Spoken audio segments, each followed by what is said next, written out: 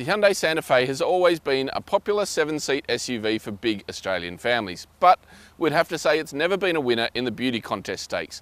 That is, up until now, with the arrival of this, the 4th generation Santa Fe, a car we believe could easily wear a premium badge on its nose. The new Santa Fe arrives in Australian showrooms this month in 3 model grades: Active, Elite and Highlander, all featuring a comprehensive suite of safety systems, an automatic gearbox and all-wheel drive transmission as standard equipment. The entry-level Active has the choice of either a 2.4 litre petrol 4-cylinder with a 6-speed gearbox or a 2.2 litre turbo diesel with an 8-speed unit. The latter configuration is standard in the Elite and Highlander models only. Prices start for the Active at $43,000 plus on-road costs. Well, that bold exterior design has also been carried through here into the cabin.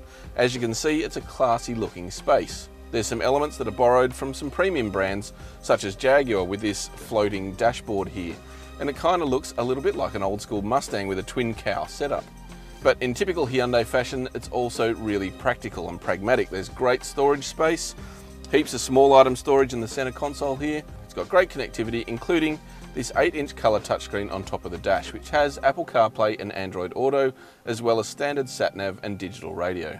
If you'd like to read the full review of the Hyundai Santa Fe, click on the link here for Drive.com.au. Speaking of smartphones, you can also keep an eye on your car with the new Hyundai AutoLink app that provides remote diagnostics, tyre pressure monitoring and parking management, as well as quick links to schedule a service and roadside assistance. And in this top-spec Highlander model, we also have a fully digital instrument cluster, which changes its look depending on the drive mode. Continuing on the practicality, the cabin is also much larger than before, with more legroom in the 2nd and 3rd row seats, and even more boot space, especially when used as a full 7-seater. There's also some clever touches like a walk-in switch on the curbside that electronically flips the 2nd row seat up, making it easier for kids to get in the back without assistance. There's plenty of room in the middle row as the seat can be moved forward and back across 300mm, and there's rear air vents and USB power outlets to keep mobile devices charged. The 3rd row is even more spacious than before, with extra headroom that makes it accessible for adults on short journeys, but it is best suited to kids in everyday situations. Well, the diesel we're driving is even more efficient yet more powerful than the petrol engine, producing 147 kilowatts and 440 newton meters. It's an engine that is well suited to this car. It's smooth, it's willing, and it revs quite freely. However, it is a little bit noisy. It's mated to this new generation 8-speed automatic gearbox, which gives the car a great amount of flexibility.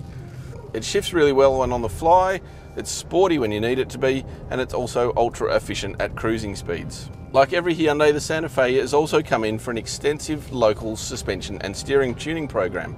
And I'd have to say the results are, as expected, pretty exceptional.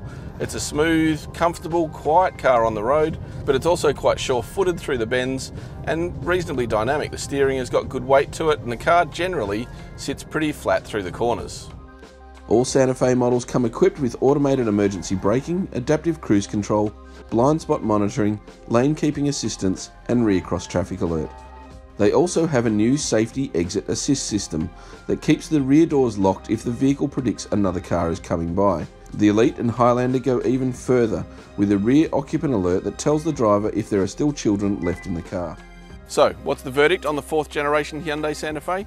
Well, it's another impressive family SUV and a huge leap forward for the South Korean brand. Like before, it's spacious, it drives well, it offers exceptional value for money, and it's as safe as houses. Now, it has the style to match the substance. Well, tell us what you think in the comments below, or hit subscribe for more reviews from Drive.com.au.